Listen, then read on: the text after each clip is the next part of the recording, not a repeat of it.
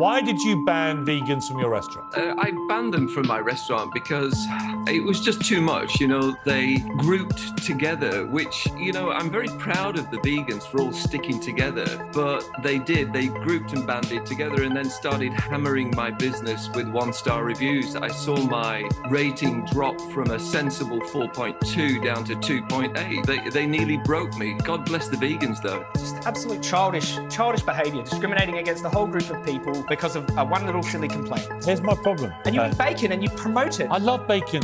You promote it. I love bacon. You say you're against that. I love sausages. I love it all. I love eating meat. You love animal cruelty. Yeah, I'm prepared to admit I love eating meat. You're not prepared to denounce avocado and almond because because they actually lead to termination of millions of beef.